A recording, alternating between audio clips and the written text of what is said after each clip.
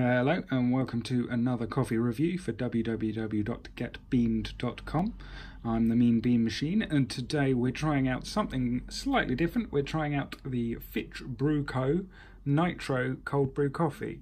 Now, we've tried various cold brew coffees before on our website, but today we're trying our first Nitro cold brew.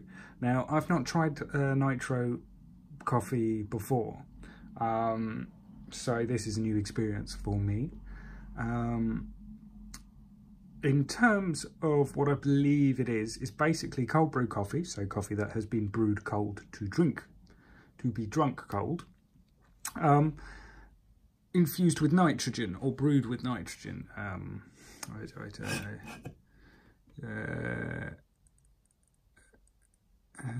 Oh yeah, so infused with nitrogen infusion. So here it claims it's to give it a creamy head and a smooth finish. So as far as I'm aware, it basically gives the coffee a bit of a head, much like certain beers or dark beers, like a bit like Guinness. Yeah. It's nitrogen infused to give that kind of heavy, creamy head. So I'm wondering if it then, Guinness itself has a bit of a coffee taste to it. I mean, it's not comparable, but those Guinness drinkers who are also coffee drinkers, you know, should understand where I'm coming from. So I'm wondering if it then has that sort of taste, that kind of heavier taste with the creamy head. It'll be interesting to see, since it doesn't have any milk in this, it is just the coffee and the brew, and I probably won't pour it out, I'll drink it from the can, so we'll see how that works out. Now I bought this from a small kind of very hip shop in a very hip area in Granary Square in London, so that's in the King's Cross area, so it's kind of been gentrified. It's very, very hipster area, so it's exactly the sort of area I'd expect to find cold brew. Now it's £2.60 a can for this. It was about £2.60, I believe. It's about £3.99 for 2 cans on the Fitch website. So £2.60 a can is not cheap by any stretch of the imagination for 280 millilitres. If you're buying a can of fizz, you're expecting to pay £1 or less. Now, you've got to appreciate, one, this is coffee, so it is more expensive, and 2, it's the nitrogen infused blah blah blah. If you're buying a can of beer, it's more expensive, but that's tax.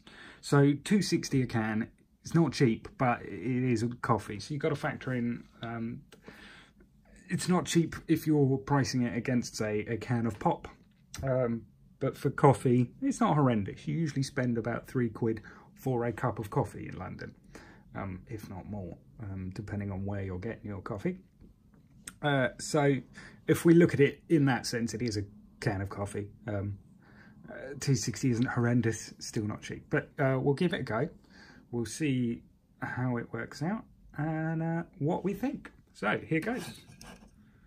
This 280 millilitres, by the way.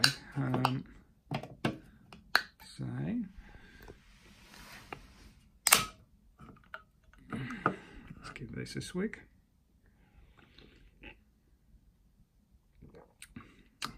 Oh, that is quite a sweet coffee. And in terms of the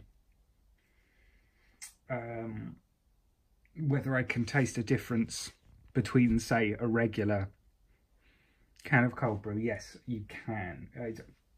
Really, it lends an air of a bit more body to it. Obviously, you can't put more body into coffee. You know, the coffee has the body of itself, but because there is that level of, you know, kind of creaminess, as they claim, it makes it seem thicker and more, that there's more to it, not just, you know, some cold brews can come across a little thin because it is cold coffee. It's a bit like, you know, coffee flavoured water. I know all coffee is coffee flavoured water, but what I'm getting here is that a lot of cold brews can come across very thin in the sense that they come across almost as flavoured water, where that comes across more as a bodied drink, presumably because of the nitrogen. So I would prefer that over a regular cold brew, if you see what I mean, because I tend to drink milky coffees. So I think that's where the Nitro comes in. If you tend to drink milky coffees but you want a cold brew, a Nitro cold brew would perhaps be best for you. Now, in terms of what I think of this, I'm going to have another sip. Yeah, so that's got a level of, what it does is it has kind of a level of fruitiness to it that if you had a fruity coffee, you would not necessarily put milk with it because it would cut out that fruity flavour. Whereas the Nitro offers that level of creaminess, you still get that kind of nice high fruity level.